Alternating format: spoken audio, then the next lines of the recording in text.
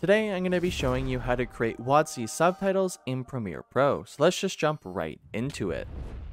So the very first step is grabbing the text tool and typing a word up here. So for now, I'm just going to use the word WadZee. And then I'm also going to change the font of this. So I'm just going to double click and go into the effects control panel and open up the text layer. I'm going to use the same font as WadZee. So if you guys want to know what it is, I believe it's Geometos, if that's how you pronounce it, but I believe that's what it is. And then we're going to go to our selection tool and grab this blue little circle and drag it into the middle by holding control, and it should snap on. And then we're just going to adjust the size of this as well, so making it a little bigger, and then grabbing it, holding control, and dragging it right into the middle. Next up is just changing the colors of this text. So for now, just double click this text and go to the effects panel and scroll down until you see the fill. We're going to click on the white here and change this white color to the yellow. So I'm just going to change it to this yellow right here, which looks pretty similar to WadZee's color. And then we're just going to minimize this text layer and then make sure this text layer is selected. We're going to do Control C and then Control V. So it's duplicated this text layer. Make sure the top text layer is selected and then go to the program and double click on the text. We're going to change this color as well. So open up that text layer and scroll down to the fill, and we're going to change it to a brownish color. So it's going to be this color right here. We're going to click OK, minimize this text layer once again, and drag this bottom text, which is the yellow colored text, above it. So you should be able to see the yellow text. Once again, open up the text layer that is on the bottom, which is the brown text. We're going to scroll down until we see the transform and change the position from 540 to 551. Head up to the effects panel and type in wave warp. Drag that wave warp right onto your text layer and go up to the effects control panel. We're going to change some of these wave warp settings like so. For the height, we're going to change it to 3. For the wave width, we're going to change it to 349. And finally, for the wave speed, we're just going to change it to 0.7. Head up to the effects panel once again and type in VR glow. Just drag that right onto our text layer once again. And then make sure you click off this auto VR properties and change the vertical to 77, luma threshold to 0.1, glow radius to 33, and the glow brightness to 0.6, and then just crank up that glow saturation to 10. We're also going to want to change the tint color from white to yellow, so just select this eyedropper and select the yellow that is on screen for your text. And as you can see, we have the basic design down pat. Now we're just going to animate it a little bit, so head up to the effects panel and type in transform, drag that right onto your text layer, and then the first thing we're going to do with this transform layer is deselect this check mark and crank the shutter angle to 360. I'm going to scroll in a bit and go right to the front and drag our blue tracer to about the middle of the 1 second mark. Create a keyframe for the scale. Don't change anything, leave it at 100. We're going to drag our blue tracer to the middle right here and change this scale to 110, and then drag our blue tracer to the very beginning of the animation and change it to 80. Just going to adjust this middle keyframe a little bit so it's nice and centered. And then all we're going to do is select all 3 keyframes, right click, ease in, and right click, ease out. The animation does look very slow, so I'm just going to move these keyframes a little bit closer together so it's just cleaner.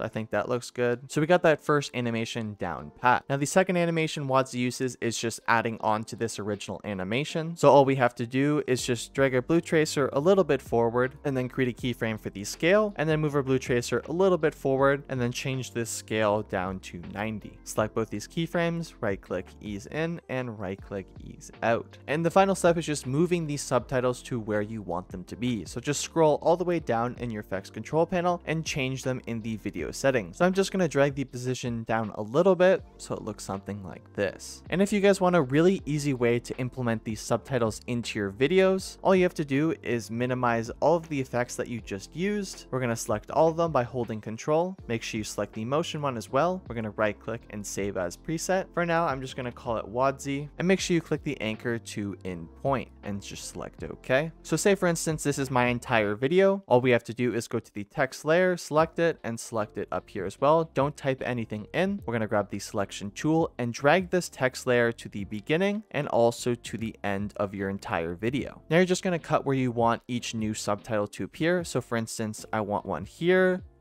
here, right here, and here. All you have to do is select all of these cut layers, go up to your presets, just find the WadZee one, and then just select it and drag it right onto these cut layers. And just like that, you have subtitles on your video. If you learned something new today, consider subscribing. And if you want to learn 2 motion effects that will level up your animations, click the video on screen. That's everything for me, guys. Peace out.